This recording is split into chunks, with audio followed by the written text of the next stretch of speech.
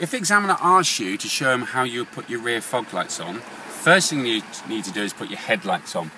So turn the dial here away from you to put your headlights on, and then just a little bit further in there's a switch which you can turn down, which will apply your rear fog light, which is this orange logo here. That's how you know it's working. To turn it off, turn the dial again and turn your headlights off. When the examiner asks you when you would use your rear fog light, tell him that visibility must be reduced by 100 meters or less. First thing you need to do is turn the power in the car. Locate your light switch down to the right and turn it all the way to the right.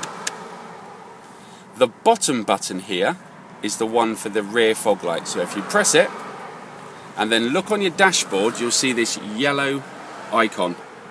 That tells you your rear fog light is on.